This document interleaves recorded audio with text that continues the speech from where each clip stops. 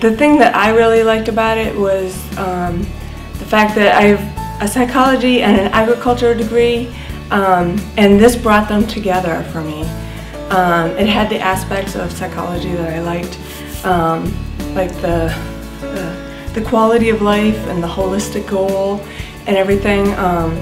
It brought it all together, and it made agriculture accessible to me by focusing on the whole earth and not just on making money. And this training made me realize that I could be a successful farmer on my own terms, not by society's terms.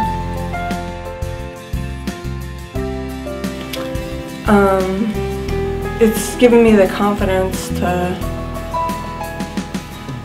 actually do it, because I was wavering before, and now I feel confident that we can do it.